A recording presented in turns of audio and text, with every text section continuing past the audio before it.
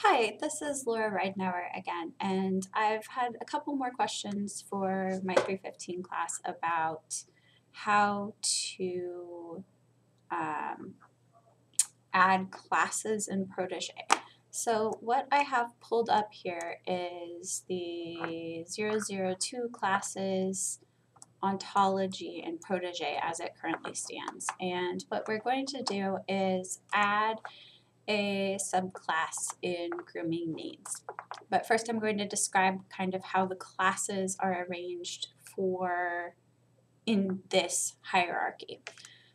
So in an ontology encoded in OWL or OWL2, all classes fall under OWL thing. So everything is a subclass of OWL thing. From this, we've got separated out animals, their needs,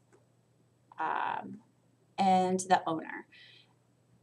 For each of these classes, we have the grooming needs and we're going to work on the grooming needs. So what we're going to add is we're going to add some dog grooming needs, just for an example. So you're going to go up here and you need to be in the entities pane and under the classes tab.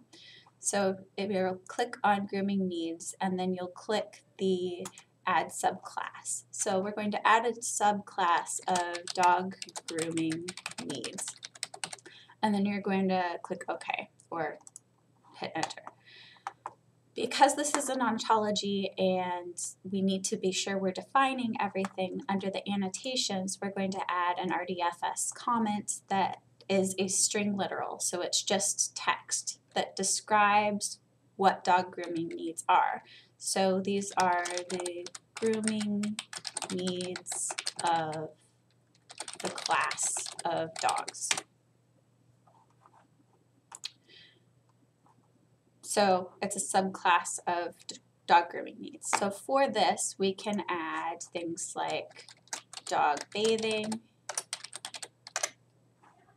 and going back and make sure you can either be here and click the sibling relationship, or you can be clicked on the dog grooming needs and click the subclass relationship.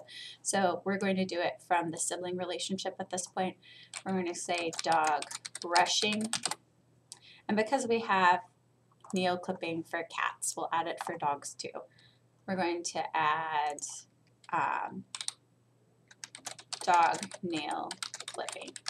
So we've added 3 subclasses to the class of dog grooming needs, and that's basically what part of what you'll be needing to do in the assignment. So as I get more questions, I will record more videos.